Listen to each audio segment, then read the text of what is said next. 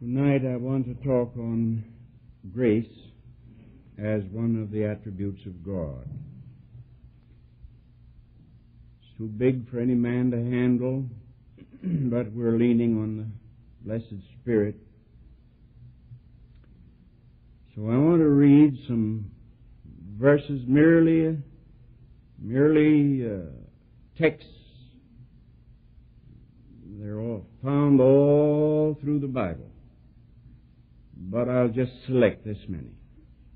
Genesis 6, but Noah found grace in the eyes of the Lord.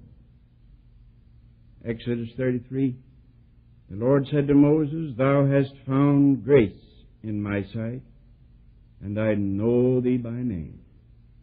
Proverbs 3, surely God scorneth the scorner, but he giveth grace unto the lowly. John 1, and of his fullness have all we received, and grace for grace. For the law was given by Moses, but grace and truth came by Jesus Christ. Romans 3, being justified freely by his grace, through the redemption that is in Christ Jesus. Romans 5, for if through the offense of one many be dead, much more the grace of God, and the gift of grace which is by one man, Jesus Christ, by one man, Jesus Christ, the gift of grace hath abounded unto many. Ephesians 1, to the praise of the glory of his grace, wherein he hath made us accepted in the beloved, in whom we have redemption through his blood, the forgiveness of sin, according to the riches of his grace. 1 Peter 5, but the God of all grace, to him be glory and dominion forever and ever. Now, I just read a few verses there that I copied out on a card here so I wouldn't have to flip from one page to another, in order that you might see that this is taught both in the Old and the New Testament. Now, grace is an attribute of God. Let me repeat patiently, little here and little there, line upon line and precept upon precept, that an attribute is something God is, not something God has. Grace is therefore something God is.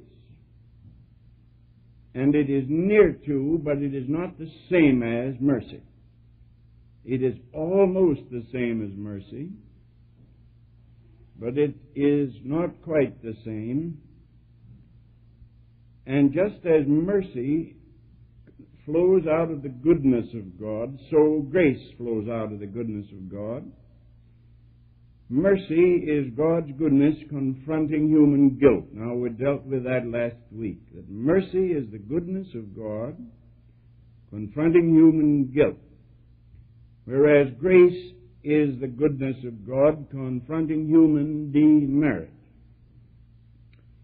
I talked about justice, and I said that when justice confronts a moral situation, it pronounces death. There's stern disapprobation, where there is blame and divine disapproval to the point of execration, where God must stand against the man, because the man stands with his sin. Then justice must judge. But still the goodness of God yearns to bestow blessedness, and that is grace. The goodness of God yearning to bestow blessedness even to those who do not deserve it, but who have a specific demerit. There's a difference between no merit and demerit. No merit simply is a negative thing. It's vacuity. But demerit is a positive thing. It means that there is not only no merit there, but that there is the opposite of merit. Now I want to talk a bit about grace and mention some facts about it. That it is God's good pleasure, and it flows, of course, out of the goodness of God. And it is what God is like. If you were to meet God, you would find that this is what God is like. I have said over and over again over the years that one of the big problems of the church, one of our great losses, is the loss of the proper concept of what God is like. And that if we could restore that again, and we could have an army of preachers going up and down the land preaching about God, what God is like, and the pastors and teachers would begin again to tell the people what God is like, it would put strength and foundation under our faith again. Now, grace is that in God which brings into favor. I'm actually staying very close to the Hebrew and Greek definition when I'm saying this, that it is that in God which brings into favor one justly in disfavor. And grace and favor, incidentally, are used interchangeably in the English Bible, not always, but very often.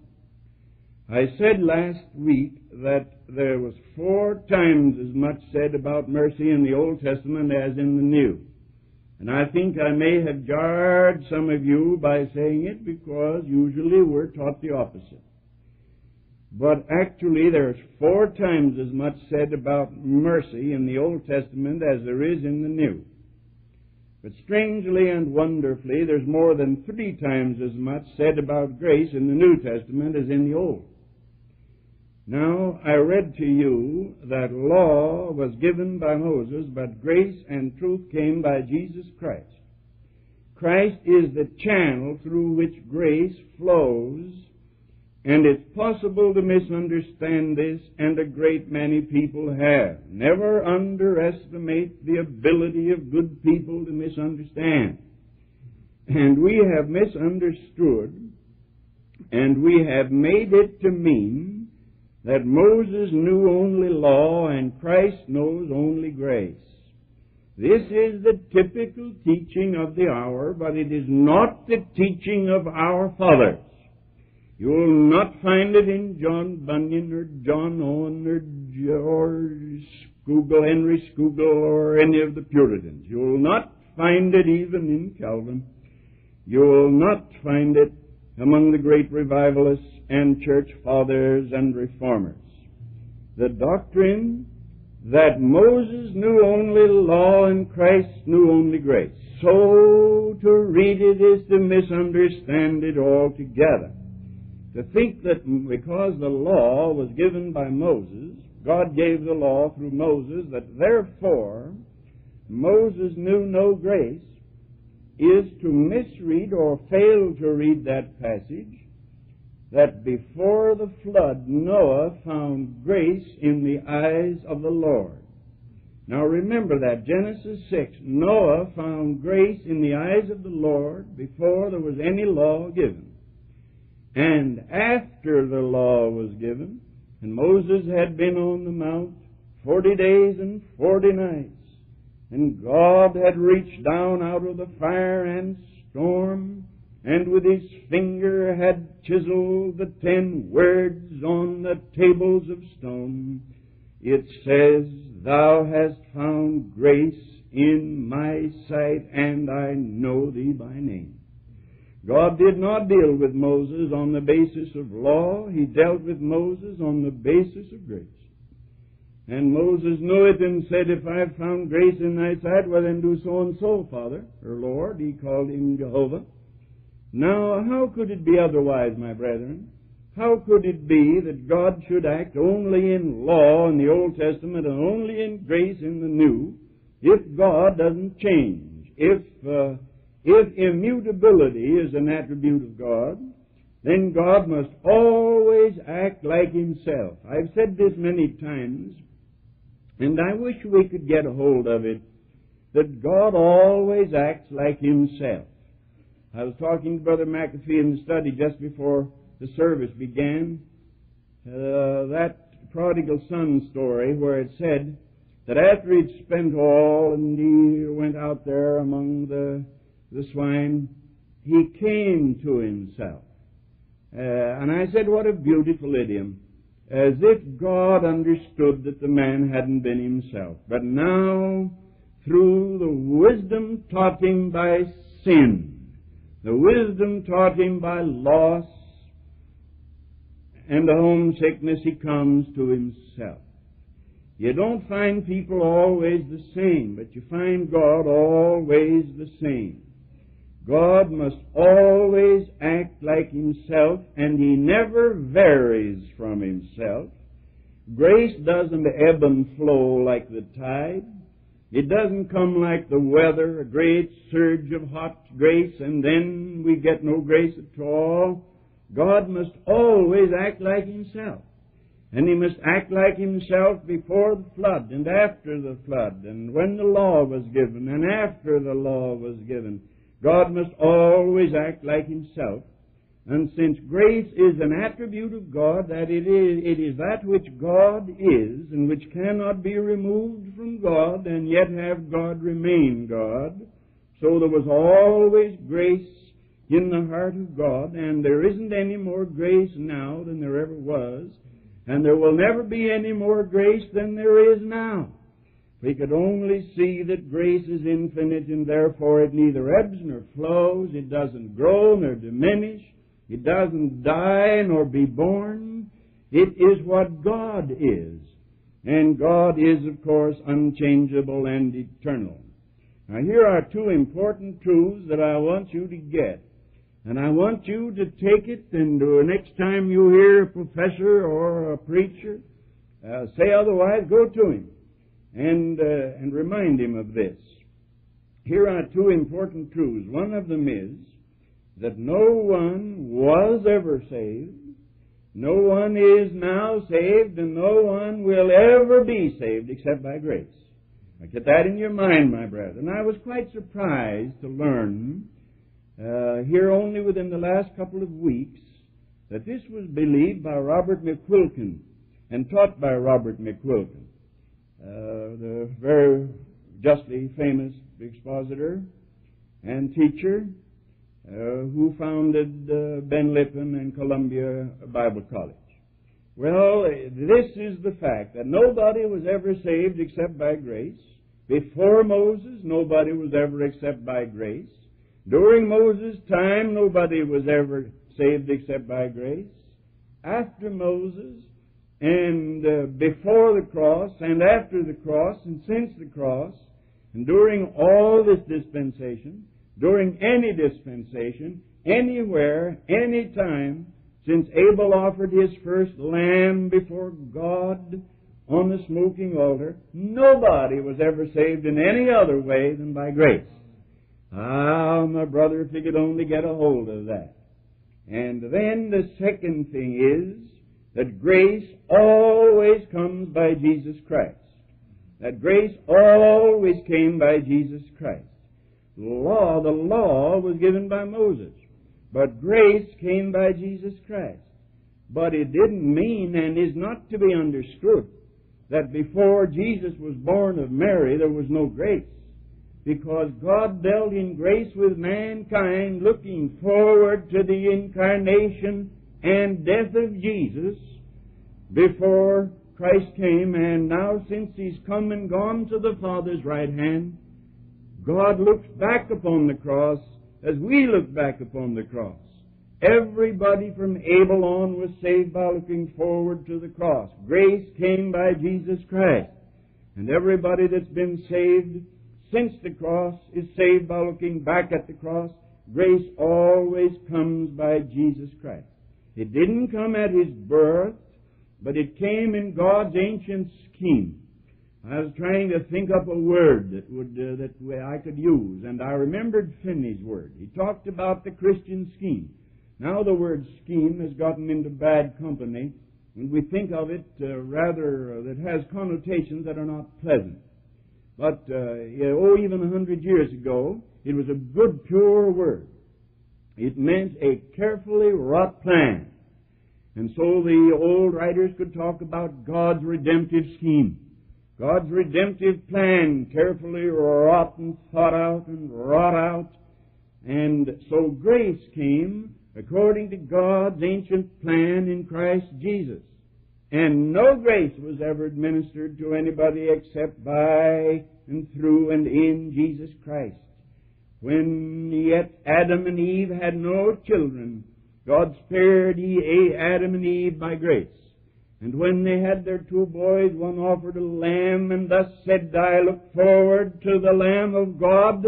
He accepted the grace of Christ Jesus 4,000 years before he was born, and God gave his witness that he was justified. So, the grace did not come when Christ was born in a manger. It did not come when Christ was baptized or anointed of the Spirit. It did not come when he died on a cross. It did not come when he rose from the dead. It did not come when he went to the Father's right hand. Grace came from the ancient beginnings through Jesus Christ, the eternal Son, and was manifest on the cross of Calvary in fiery blood and tears and sweat and death. But it had always been operative from the beginning. If God had not operated in grace, He would have swept the human race away. He would have crushed Adam and Eve under His heel in awful judgment, for they had it coming. But because God was a God of grace, and because He had already in eternity planned the plan of grace, and the Lamb of God had been slain before the foundation of the world, there was no embarrassment in the divine scheme, and God didn't have to back out and say, I'm sorry, but I have mixed things up here. He simply went right on. I heard a great Southern preacher one time talking about the work of God as being a wheel spinning on a hub. And he said when Adam came off of spun off of the wheel and went rolling down, he said God put Christ on, and He's been on that spinning ever since. A rather odd illustration, but the first Adam slipped away, and the second Adam already was there. And anything God has ever done for anybody, of all of His grace have all we received. And grace for grace, so that God's grace is for everybody, and everybody receives in some degree God's grace. Everybody receives in some degree God's grace. The lowest woman in the world, the most sinful, bloody man in the world, Judas, Hitler, if it hadn't been that God was gracious, they would have been cut off and slain along with you and me and all the rest. For I wonder, after all, there's too much difference in us sinners.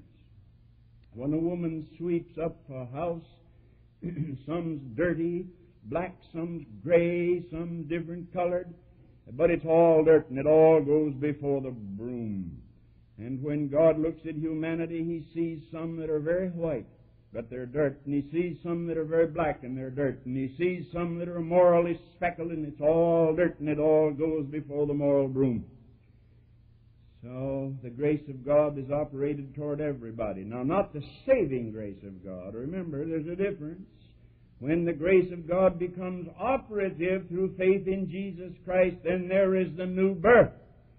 But the grace of God nevertheless holds back any judgment that would come until God in His kindness has given every man a chance to repent. Now, grace is God's goodness, I said. It is the kindness of God's heart, the goodwill, the cordial benevolence. It is what God is like.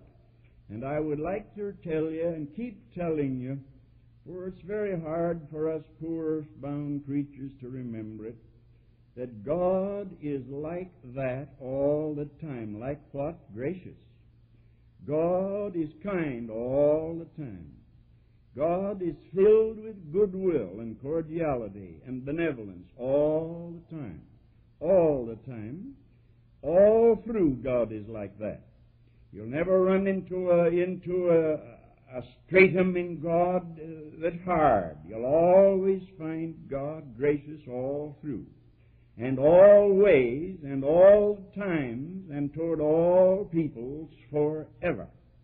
You'll never run into any meanness in God, never any resentment or rancor or ill will, for there's none there. God has no ill will toward any being. God is a God of utter kindness and cordiality and goodwill and benevolence. And yet all of these, remember, work in perfect harmony with God's justice and God's judgment, for I believe in hell and I believe in judgment. But I also believe that those whom God must reject because of their impenitence, yet there will be grace. God will still feel gracious toward all of His universe, for He's God and He can't do anything else. Now, grace is infinite, I have said, and I don't want you to strain to understand infinitude. I had the temerity to preach on infinitude a few times, and wonderful as it seems, I got along all right. At least I got along all right. Preaching on infinitude, the limitlessness of God. God's grace is infinite, but I say let's not strain to try to understand it. Let's try to measure it against ourselves, not against God. God never measures anything in Himself against anything else in Himself. That is, God never measures His grace against His justice or His mercy against His love, because God is all one. But God measures His grace against our sin. Grace has abounded unto many, said Romans 5. Grace has abounded unto many, said Ephesians 1, the riches of His grace. And says Romans 5 again, where sin abounded, grace does much more abound. Now, when God says much more abound, I told you quite a while ago that God has no degrees. Man has degrees. We give men their IQs. One of the worst things you can do. I think I told you that when I was in the Army, I had an IQ along the IQ test, and I rated very high, and I've had a lifetime to try to keep from remembering that. And to keep very humble before God, because whenever I get thinking about this thing, I rated up among the top 4% in all of the Army. And, of course, you know what that does to you. You know what it does to you. And you have to keep humbling, and God has to keep chastening you to keep you down. We vary in our IQ. Some people's IQ drags along behind, and some are way up there. Like one of my grandchildren, he's got an IQ so high that he's a pest. And my wife and I worry a little bit, as good grandparents should, over that boy. He's all right. He wants to be normal, but his parents can't forget his high IQ. Well, he may turn out to be a very, very good truck driver later on. But he's got a high IQ, higher and lower.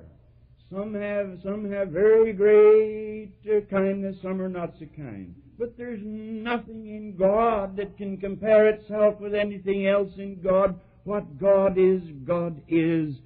But when we measure it against ourselves, when it says grace does much more abound, it means not that grace does much more abound than anything else in God, but it means that grace much more abounds than anything in us. So that no matter how much sin a man has done, literally and truly, grace abounds unto that man. Old John Bunyan wrote his life story, and you remember what he called it? I think it is one of the finest titles ever given to a book. It was a little too long. Now they don't give them such long titles, but he called it Grace Abounding Toward the Chief of Sinners. That was his title. Grace Abounding Toward the Chief of Sinners. Well, nowadays we just shorten it to Grace Abounding. Nobody ever reminds or remembers that it said grace abounding toward the chief of sinners. Now, John Bunyan honestly believed that he was the man who had the least right to the grace of God. Nobody that anybody ever had any right, but he felt his sinfulness. Grace abounded. And so for us who stand under the disapprobation of God, who by sin lie under the sentence of God's eternal, everlasting displeasure and banishment. Grace, then, is an incomprehensibly immense and overwhelming plenitude of kindness and goodness. And if we could only remember it, my brethren, if we could only get a hold of it, We wouldn't have to be played with and fooled with so much and entertained so much if we could only walk around remembering that the grace of God toward us who have nothing but demerit, it's an incomprehensibly immense attribute, so vast, so huge, so overwhelming that nobody can ever grasp it or hope to understand it. And it is the loving kindness of God toward the people. Would God have put up with us this long if He had not had this in Him? If God had had only a limited amount of grace, well, if He had had only a limited amount of grace, He wouldn't have been God. If He'd had only a limited amount of anything, He wouldn't have been God, because God, to be God, must have an infinite, not amount, because amount means a measure, and you can't measure God in any direction. God dwells in no dimension and can be measured in no way. Measures belong to human beings. Measures belong to the stars. Distance, as I've pointed out, is the way heavenly bodies account for the distance they are, the space they occupy, their relation to other heavenly bodies. The moon 250,000 miles away. The sun 93 million miles away, and all that kind of thing.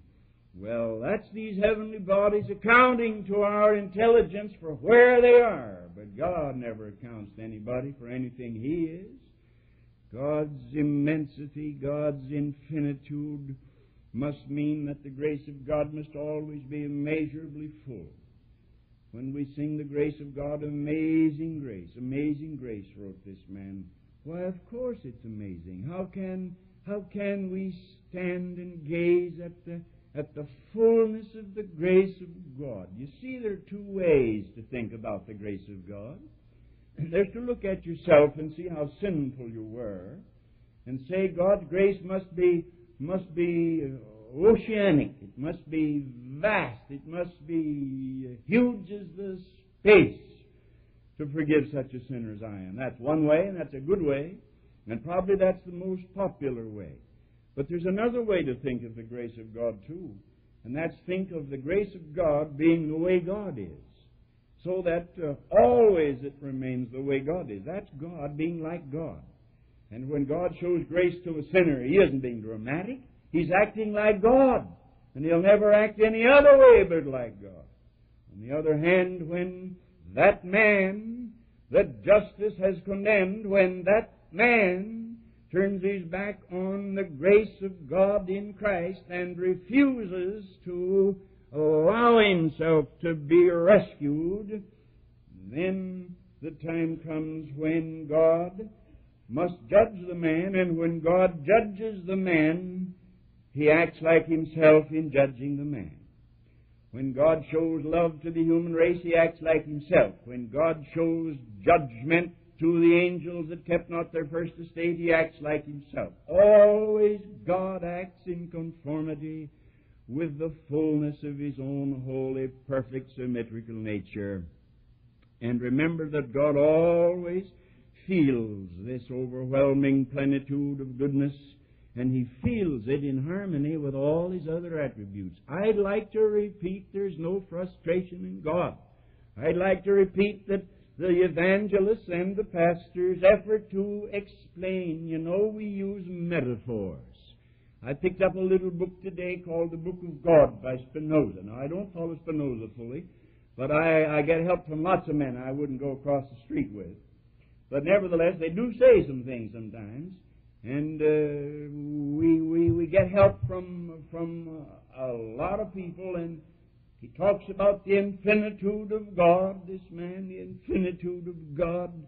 Well, God is infinite, and God always remains God and never changes. And this the man believed. Now, everything that God is, He is, I say, in complete harmony, and that there is never any frustration in Him, but all this He bestows in His eternal Son.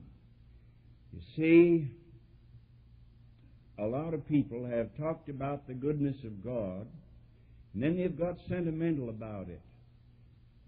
And they have said God is too good to punish anybody. He's too good to banish anybody. And so they have ruled out hell. One man preached a sermon called The Damnable Doctrine of Damnation. And so he damned the doctrine of damnation. Well, you see, his concept of God wasn't adequate. A man who has an adequate conception of God will not only believe in the love of God, but he'll believe in the holiness of God. He'll not only believe in the mercy of God, but he'll believe in the justice of God. And when you see the everlasting God in His holy, perfect union, when you see the one God acting in judgment, you know that the man who chooses evil must never dwell in the presence of this holy God. But a lot of people have gone so far, and they write books, and tired and lovesick women read them, and then they write poetry, and pretty soon everybody gets to believing that God is so kind and loving and gentle. Well, God is so kind that infinity won't measure it. And God is so loving that He is immeasurably loving. But God is also holy and just. You ought to keep that in mind, that the grace of God comes only through Jesus Christ and is channeled only through Jesus Christ. For the second person of the Trinity they opened the channel, and grace flows through. It flowed through from the day that Adam sinned all through Old Testament times, and it never flows any other way. So let's not write dreamy poetry about the goodness of our Heavenly Father who is love. Love is God, and God is love, and love is all, and all is God, and everything will be okay.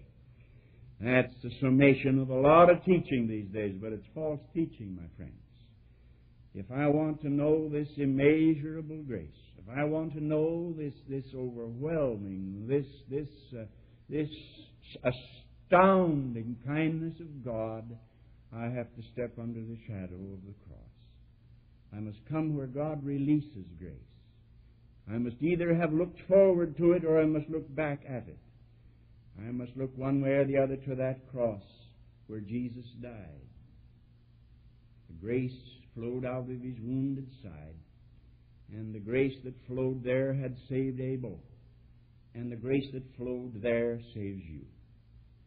So we must remember that always. No man cometh unto the Father but by me, said our Lord Jesus Christ. And Peter said that there is no name given under heaven among men whereby we must be saved except the name of Jesus Christ.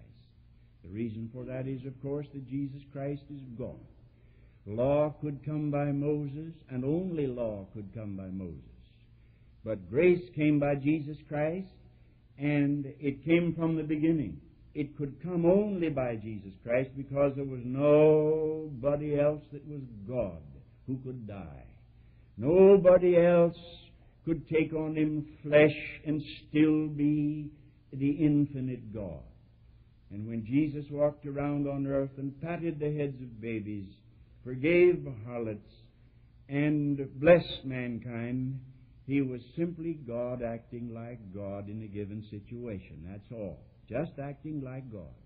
And everything that God does, He acts like Himself. If you could only remember it and keep it in your heart, put it down somewhere and remember it.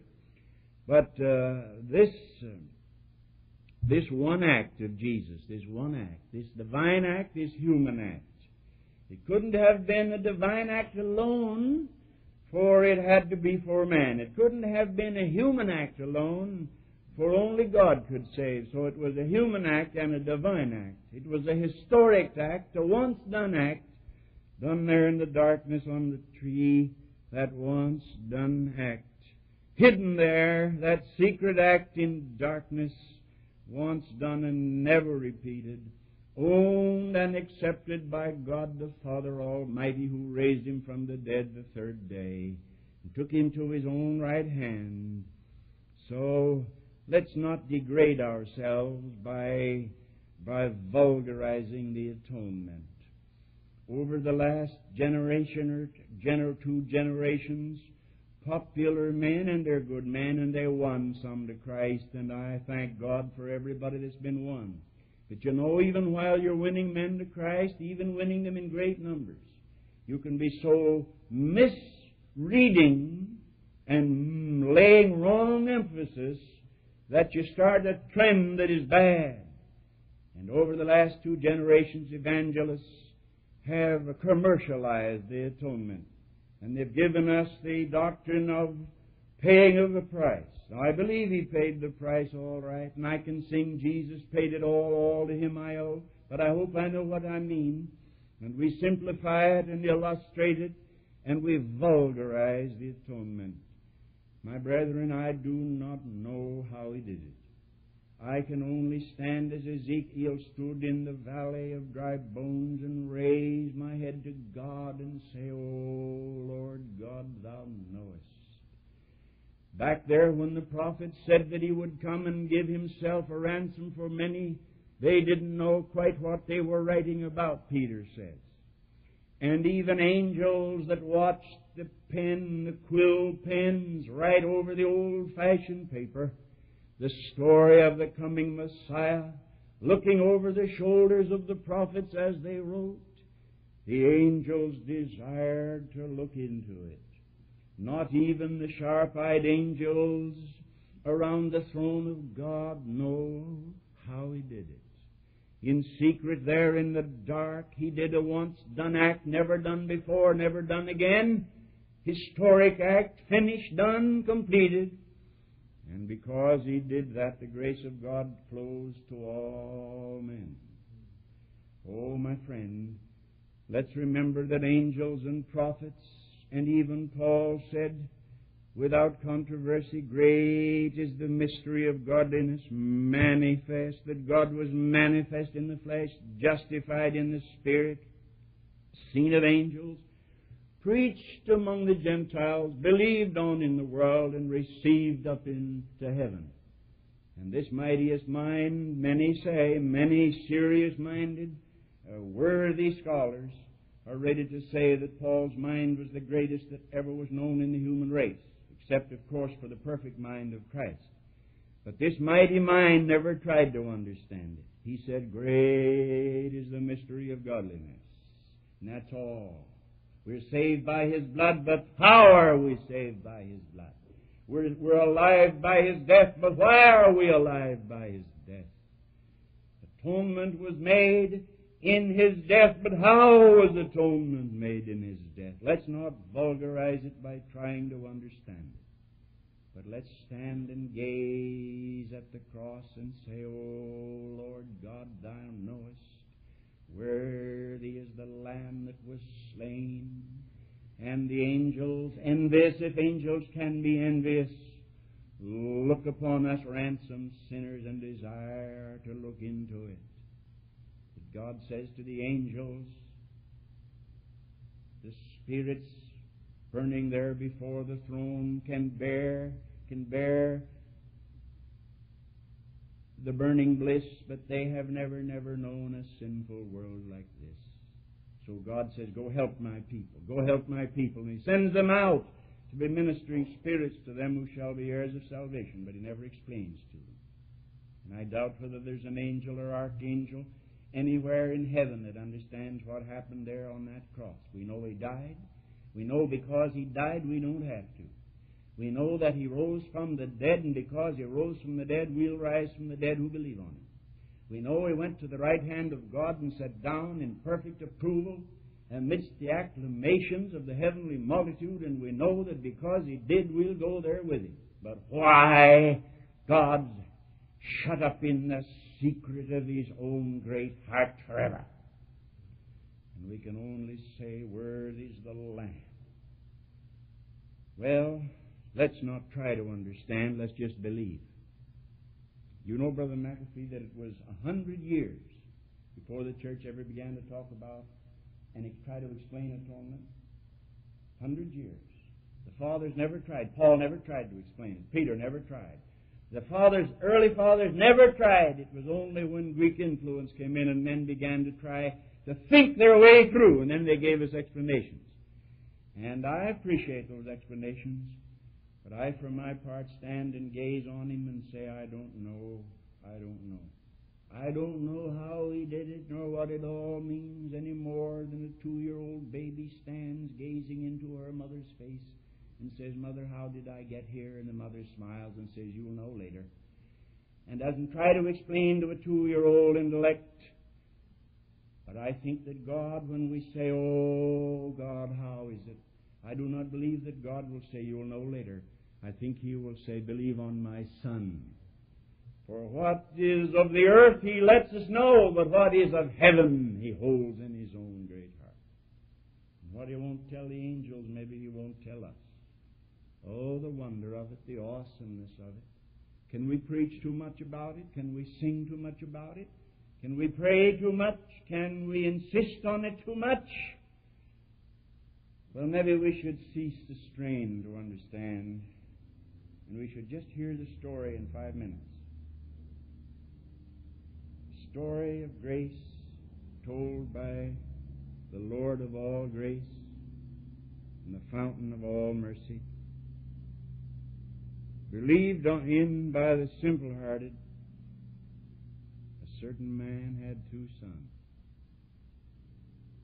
And one of them said to his father, Father, divide the portion that is mine with me. And the father divided the portion, and when he had received it, he went into a far country. There he did live riotously. And when he had spent all, a great famine came in that land. And this ungrateful boy, who had demanded his share before his father's death, and thus had violated one of the tenderest conventions of human society, now goes and asks for a job feeding hogs, and he was a Jew. And things got worse and worse, and he had nothing, and finally he had to push a hog away and eat some of the husks. And those who fed the hogs wouldn't give him any. Said, let it alone, this is for the pigs. He managed to stay alive, and one day he got to thinking. That's when he came to himself, you remember. He'd been somebody else, but now he comes to himself. That's repentance. And he thinks about home, about Father. And he knew that Father hadn't changed. And that's what Jesus was trying to tell us. The Father hadn't changed. Oh, a long time ago, I won't say how many, but it's a great many years ago, when I was in my earliest 20s. I had heard the prodigal son was a backslider, but I didn't read it in 15th of Luke. He couldn't be a backslider and fit all the circumstances. I'd heard he was a sinner, but I couldn't hear God say of a sinner, this my son was dead and is alive again. It didn't fit the circumstances. So I went to God and I said, God, will you show me? Then I went to a place all by myself. I used to spend days in praying all alone. And I went there, and suddenly there flashed over me the understanding, and I have never had reason to doubt that this was God teaching me His Bible. I never heard anybody else say this, and I haven't made a lot of it. But God said to my heart, the prodigal son is neither a backslider nor a sinner. The prodigal son is the human race. The human race that went out to the pigsty, to the far country, in Adam, and came back in Christ, my son. For if you'll notice, there were 2 other parables there. The parable of the lost sheep and the parable of the lost coin.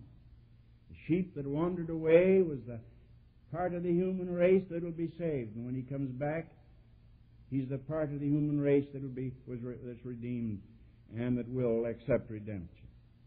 So, all these of every race and color around the world that have come back, have all come back in Christ.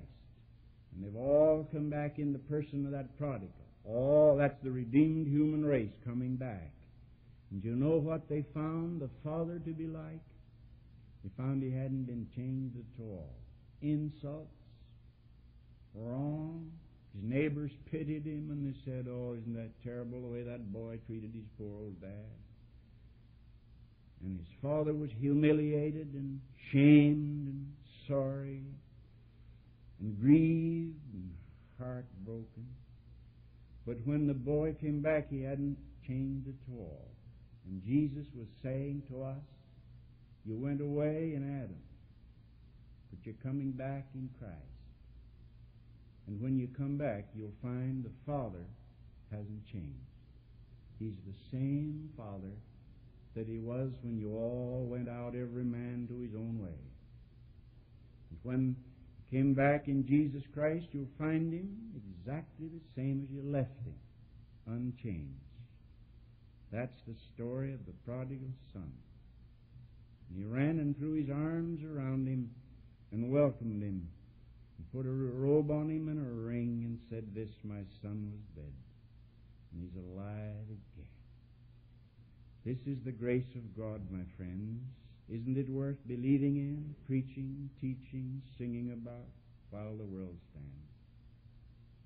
If you're out of the grace of God tonight, you know where the grace is. Turn your eyes upon Jesus, and there's the grace of God flowing free for you. All the grace you need. The great kindness of God in Christ Jesus. If you set your teeth against Him, the grace of God might as well not exist for you, and Christ might as well not have died. But if you yield to Him and come home, then all the overwhelming, incomprehensible plenitude of goodness and kindness in the great illimitable reaches of God's nature are on your side. And even justice, as I said before, is on the side of the returning sinner. He's faithful and just to forgive us our sins. And all the infinite attributes of God rejoice together when a man believes in the grace of God and returns home. Let us pray. Father, we pray for all of us. We pray that Thou wilt sweep away our self-righteousness, even any little traces of the ragged traces of self-righteousness that may be left. Sweep them away and save us from ourselves. Let grace abound from Calvary. And teach us that it is not by grace and something else, but grace alone, Thy goodness, Thy kindness in Christ Jesus. This we ask in the name of the Lord who loves us.